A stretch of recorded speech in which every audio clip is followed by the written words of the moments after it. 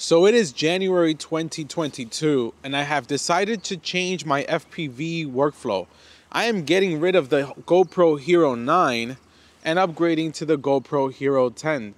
Additionally, I will no longer use ReelSteady and I'm going to go ahead and move over to Gyroflow. In this video, I'm going to walk you through the reasons why I'm letting go of the Hero 9s and switching to the Hero 10, as well as why I will no longer use ReelSteady and I will start to use Gyroflow. So let's get started.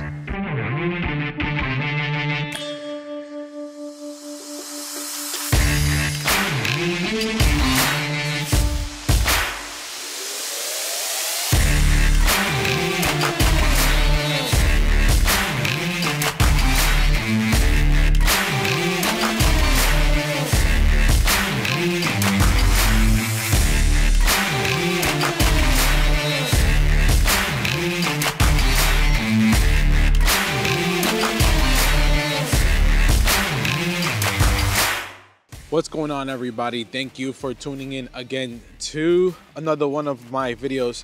I am starting to sound more and more like Dobo in each video. I'm noticing that intro was straight up Dobo. Anyway, let's go ahead and discuss. So by far, flying FPV, especially in locations like this, I'm up north in Poughkeepsie, and you know, flying over water, over frozen ice. This by far is one of the best drones that you can have when flying FPV. When you accompany the DJI FPV, the sense of security that you get with this drone, as well as with the original Dobo helmet or hood and your GoPro, you're going to get that buttery smooth cinematic footage, and you don't have to worry about fail-safing.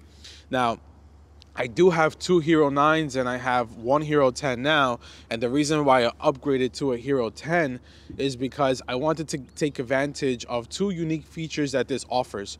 One is 4K at 60 frames a second when shooting in a 4:3 aspect ratio, as well as 5K in 4:3, 30 frames a second when shooting obviously in 5K. And now you might ask yourself, why are these aspect ratios important, 4:3?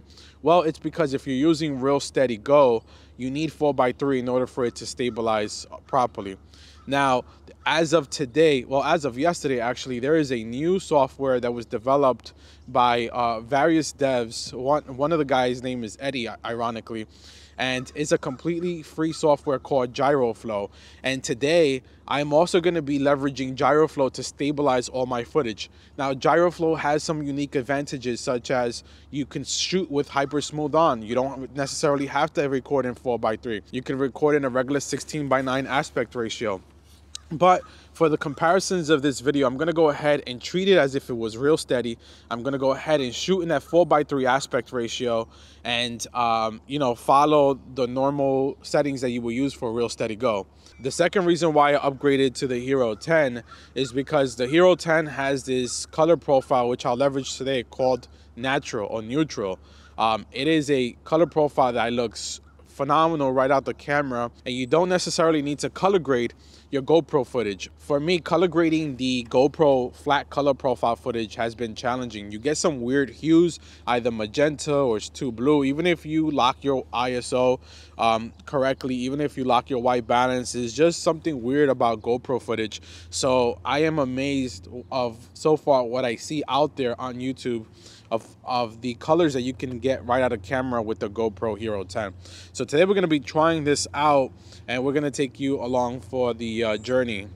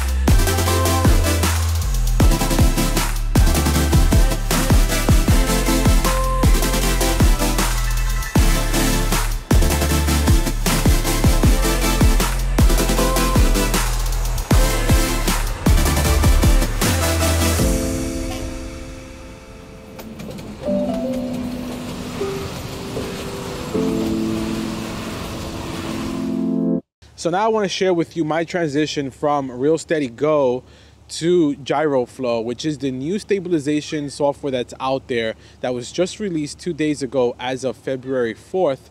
And it's a free software that's available to all users, and it is release candidate 1, so that's a disclaimer. You know, there is some bugs that they're going through and testing out, but it's available for us to download and leverage. So now, as I mentioned at the beginning of this video, today's footage has been completely stabilized with Gyroflow. So I am not leveraging ReelSteady Go at all. All the footage that you're seeing today is from Gyroflow. So in this video, I'm also going to include a comparison. I'm going to choose one clip, probably the epic clip that I got today next to this cargo train, and I'm going to stabilize it with ReelSteady Go. And I'm also going to stabilize it with Gyroflow. I'm going to put it side by side, and then I'm going to show you ReelSteady Go, and then I'm going to show you Gyroflow. You may or may not see like much of a difference. To me, the difference that I am experiencing is in the software interface itself. In Gyroflow, I am able to tweak so many settings. I am able to see real-time stabilization. I'm able to see my gyro data at the bottom screen. I'll go ahead and do just a screen record and show you here all the features that you have with Gyroflow. You can choose, you know, how much to crop in, how much to crop out. You can choose dynamic cropping, and you can see real time as your footage is stabilizing, the way that it's maneuvering the footage in order for it to stabilize.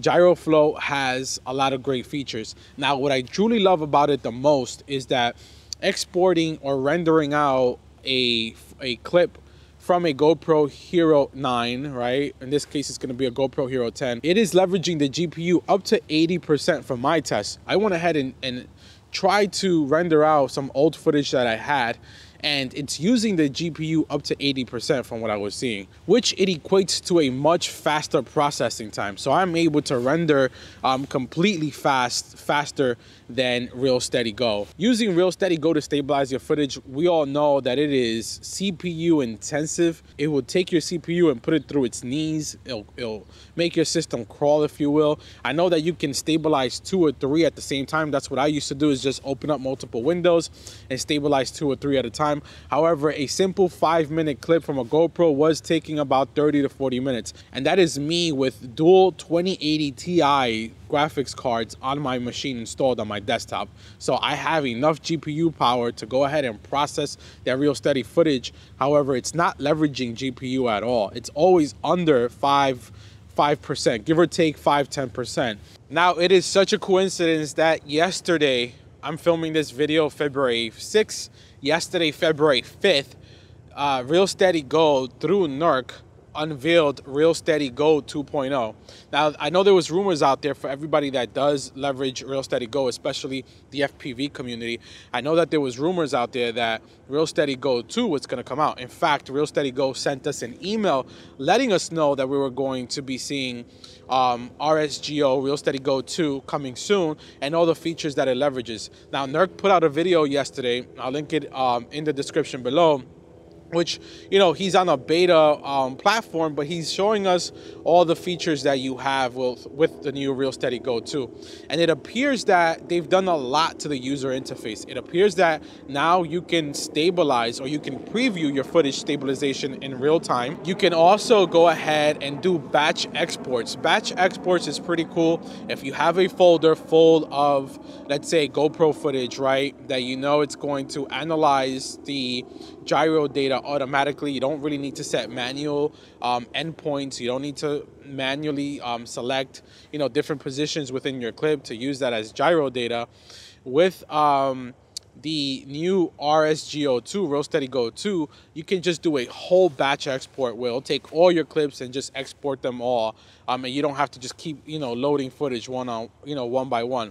Now, Gyroflow has a Discord server where the devs are very active and they're very helpful as well. And I went yesterday and I asked them, will you consider putting some sort of batch export feature to Gyroflow? And they said absolutely. They said your wish will come true. So it's probably something that they were already working on, not because I asked, right? But they were probably already working on this, but we should see this in the final release of Gyroflow. Now, the last concern that I have with ReelSteady Go releasing their second version is that if you notice within Nurk's video, they are not going to have it as a standalone app.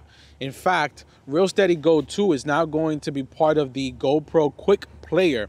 Within the Quick Player, you will open up your video, you'll go into the menu option, and you'll go down to ReelSteady through one of the tabs, and thus it will open up the ReelSteady user interface. Now, this leads to believe me that you're not going to get a free upgrade. All of us that have the first version, we're not going to go ahead, I think, in my personal opinion, we're not going to see an ability to upgrade from version 1 up to version 2. I also don't think that they'll leverage a discount. I think that ReelSteady 2 now will have to be paid by anyone looking to take advantage of their new stabilization software. Now, lastly, before I get to my closing comments, you know, when we think about Gyroflow and we think about ReelSteady 2.0, there's not much of a difference, in my opinion, in terms of the stabilization that you're seeing in your video. What is different is the cost to you as the consumer, and as well as just the ability to control your footage. Now, one huge advantage that Gyroflow has over ReelSteady Go is that right now, at its current state, ReelSteady Go 1 and I think ReelSteady Go 2.0 can only be leveraged with GoPro footage. You cannot stabilize any other type of camera footage. So, for example, I shoot on various Sony cameras.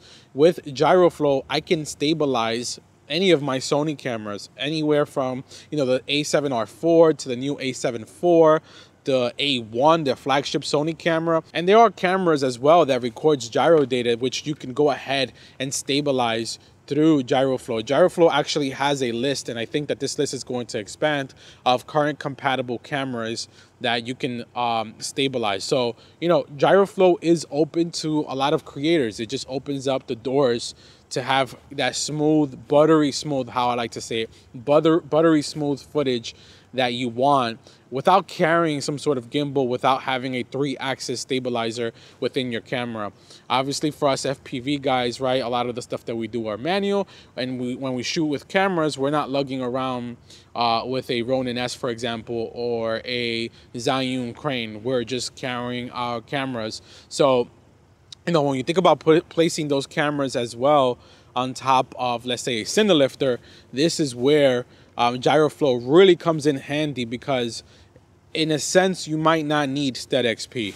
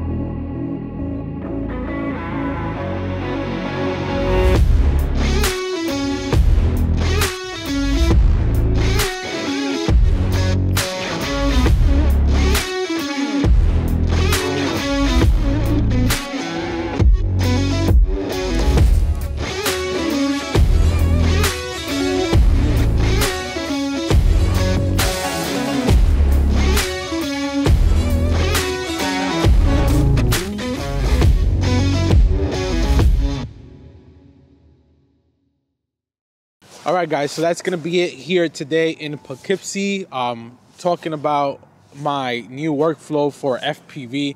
There was 2 things that I did, again, to recap this video, was change from a Hero 9 to a Hero 10 because of that 5K at 30 frames aspect ratio, as well as the natural color. Everything you saw today from an FPV perspective was shot at 5K, 4:3, stabilized through Gyroflow, which we're gonna talk about in a second. And also complete natural color, so no flat profile, no color grading done by myself. This is straight out of the camera. Now, also, you know, what I alluded to, the second change that I made into my FPV workflow was I switched from ReelSteady Go to Gyroflow because of all the features and enhancements that this platform has versus ReelSteady Go, which I talked about a few minutes earlier. I hope you enjoyed this video. Let me know in the comments below if you have any questions, comments, suggestions, and don't forget to hit that bell, subscribe, like this video, and it is freezing, it's cold, and I'll catch you on the next one. Peace.